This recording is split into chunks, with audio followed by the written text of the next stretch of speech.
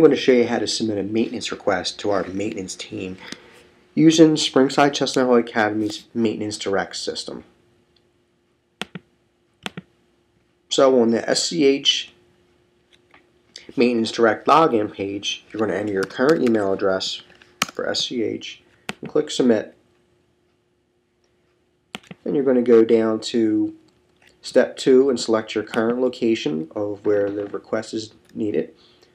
And I am in the Cherokee campus, middle school wing. You'll see that the prefixes are either CC or WG for the Cherokee campus or Willow Grove. And then I'm going to select an area. In this case, it's an office area, and I am in room 71. I'm going to go down to step 3 and select the problem type. And here we have a bulb out in the office, so I'm going to select lighting. Step 4, I'm just going to enter a description.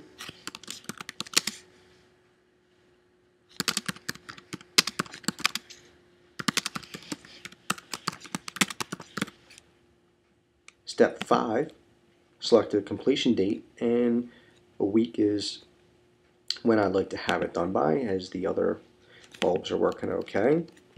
And then in submittal password for step 6, it's a global password that each SCH requester is going to use. And the submittal password is just SCH user, all lowercase.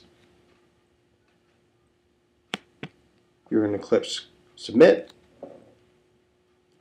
and then you'll see that my new request has been submitted over here in my maintenance request tab.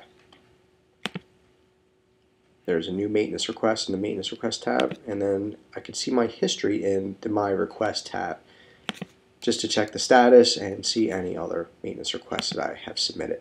When you're all done, you just close the page or click log out up here at the top right.